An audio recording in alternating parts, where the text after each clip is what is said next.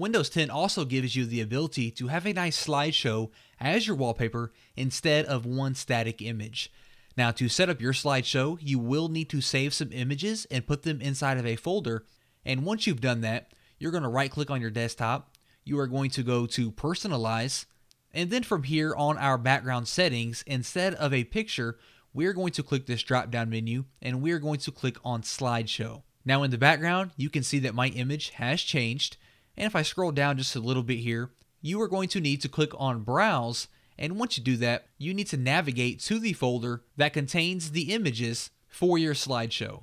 Again, in the background, you can see my image has changed. I have about 5 different pictures inside of my slideshow folder here, and that's the one I selected to use as my background slideshow.